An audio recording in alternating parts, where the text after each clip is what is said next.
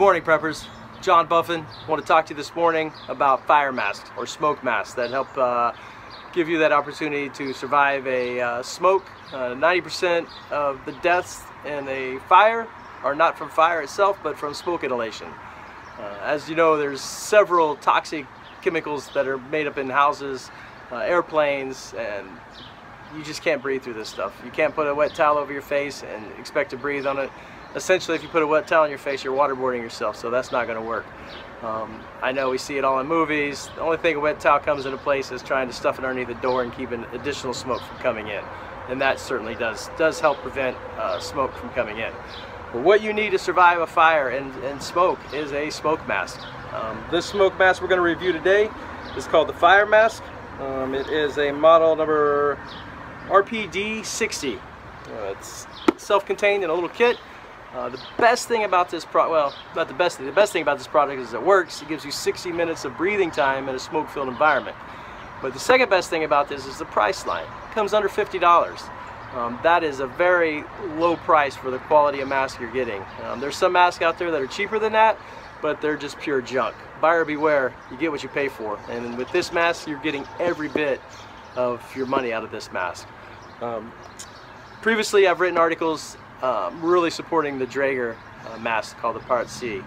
I've used that for the last 15 years working in the protection world, and always have one for myself and my VIP or VIPs leaving in their hotel room. It's a fantastic mask, Draeger, German-made company, second to none. But this mask does the exact same thing, has a little longer duration of quality of air, and the price line is just unbeatable. So what I want to do today is open this box and take a look at it, because it's really important that you either get a training device. I do not believe, I looked and they do not make a training device, but at $40 it's well worth to buy an extra one so you can train everyone in your family, your loved ones, on how to properly use this mask. I've noticed it does come in two configurations. As I open the box, additional thing, this mask, you see a pair of gloves on it. It has a pair of Nomex gloves to help you feel your way around in the smoke-filled environment without burning your hands, because you can quickly get some nasty burns on your hands at a fire.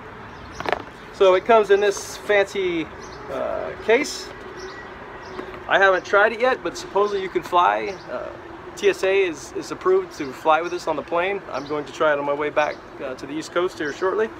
But it comes in this configuration, and also I got another one in this configuration. This is the one I think you want. It's got just a better case. It looks I guess less aggressive to a TSA agent. It looks like a little medical kit. This one looks a little bit more suspicious, but it's clearly labeled on it exactly what it is. So because this one came packaged like this is the one I'm going to open up. Exact same mask inside, same model, same everything.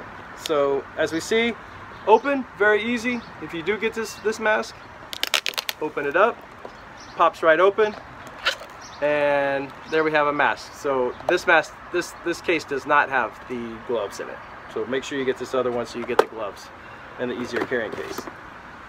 So what we have here is a fire mask that's shrink wrapped in a protective cover.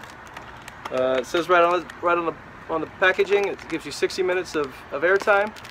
So to open this up, it's got a little notice here, a pull tab. Comes right open, very easy. Discard that, get rid of the trash, and we have a aluminum firefighting looking mask. Okay, all right, there it is. Simple as that. So now, remove your hat, place the mask over your head,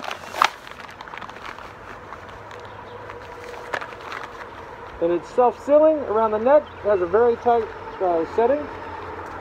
It's got, it fits right, goes right into your mouth. Easy to breathe through this. Having no restriction of air movement at all.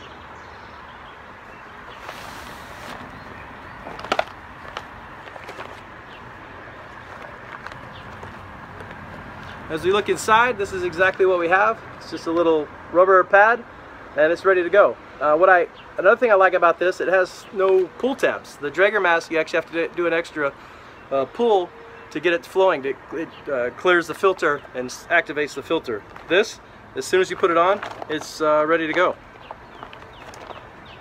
So I highly recommend you investigating this and seeing if this works for you. But again, for a price line under $50, I think I actually paid $44 for them. Hopefully we can get a deal through us and we can get it even a little cheaper. But great quality mask. I've seen videos of it used by fire departments in smoke training environments, and no complaints, no bad press on it whatsoever. Highly effective, and it has kept the heat out, the reflective panel. Some of the comments that I read or heard on the forums was that it actually did reflect some heat, and it's just nothing but good things to say about it. So that's your product review for this.